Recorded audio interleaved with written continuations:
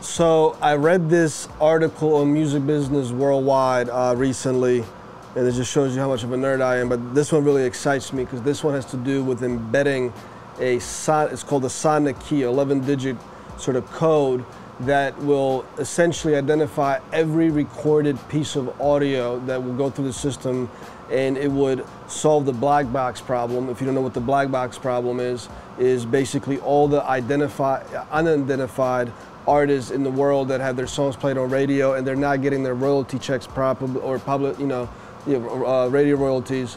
They're not getting those checks properly cut to them because the money ends up in limbo. There's no associated artist or producer of the song, sometimes when it gets played, things like that. So if you're an artist or producer and you care about getting paid, you should also be very excited about this technology. So you don't just have to be a technical nerd like myself or an audio engineer that would really get into this deep and understand how this works. But let me kind of break it down a little bit. And this truly could revolutionize the way royalties are being paid through radio, venues, and things like that. But it doesn't complete the full solution of just being able to always identify who's the rightful owner of each song and how the splits or the payments should be made, or who should be licensing it, or maybe not being allowed to play a piece of song because you don't hold a license, or you don't have Spotify, you don't have some type of a program that is licensed to play that type of song. So let me get into it. What's going on, guys? My name is Matei. Another day from Music Biz Daily. If you wait till the end of this video, I'll tell you what I have going on this month. Also, what me and my team can help you with in terms of your music career, if you're a producer, DJ, or whatever. So wait for that till the end of the video. But let me get into this technology that I got from this article in Music Business Worldwide. So it was one of the older members of YouTube band, I think an engineer, that created this technology. It's called the sonic key, right? And it embeds an 11-digit code somehow into the song that is then recognizable by any radio station if they're using their system, any PRO, which is the right, copyright right holders organizations, and essentially it would solve the issue they're claiming that all the money that's not being able to be distributed every single year to all the rightful owners, writers, publishers, or whatever of certain records that are played on radio or music venues or department stores or businesses, restaurants that are streaming music but are not actually paying for the right license. This system would detect who's on the song, who the song belongs to, what are the splits potentially, who should be paid and whatnot, and then it would basically streamline the way PROs could pay out these royalties, right?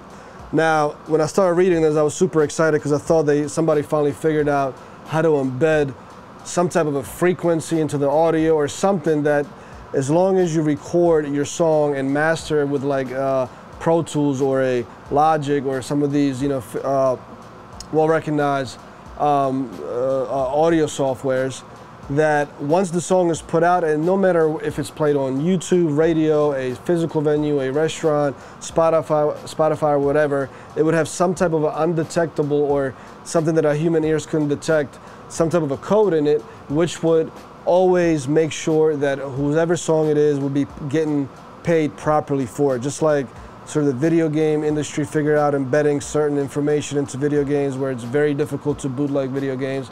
I know, a lot of people have figured it out, but it's not as easy as you would think. And there's just a lot of different ways the music industry is trying to protect itself, or the owners of the records, to be able to get paid all the time. So this doesn't solve the full solution, but I guess it could take care of the unpaid royalties, which they call the black box problem, from radio, physical venues, and any major organizations that do play music and that run through the same systems as the radio station would, like with blanket licenses to pay the rightful writers, owners, and whatever. This could solve that problem, because apparently it's a nine-figure problem. We're talking $1 billion+ every year that potentially just get redistributed back to all the artists and producers that had their paperwork right and had their songs registered correctly and all of that.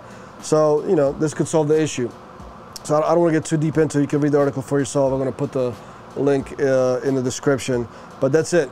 So again, it's a partial solution in my opinion. Hopefully in the next couple of years, whether it's NFTs that do it or some type of a technology like a sound technology that embeds some frequencies that our ears can't hear, but every standardized player or service will be able to recognize, could then identify the rightful owners of the song.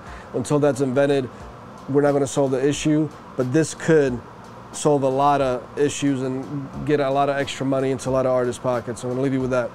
As I said in the beginning of the video, if you want to know how me and my team can help you, make sure you follow me on Instagram. Make sure you hit the link in the bio. Make sure you check out our Indie Artist Accelerator, because in there we talk about strategies and blueprints and how to take your career to the next level. If you're in the music industry, hey, you could be a manager, maybe trying to help artists, definitely be in that community.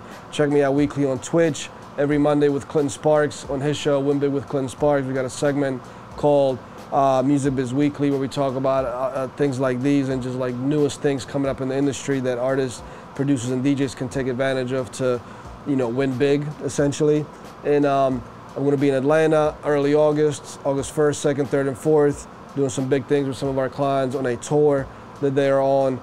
Next month at the Accelerator, we got an accountant coming in and doing a class for any like, you know, position in the music industry: audio engineer, studio owner, label owner, musician, DJ, whatever. Teach you about accounting, how to properly account for your expenses, taxes at the end of the year, all that stuff. So definitely make sure you check that class out. And if you follow me on YouTube, thank you for your support.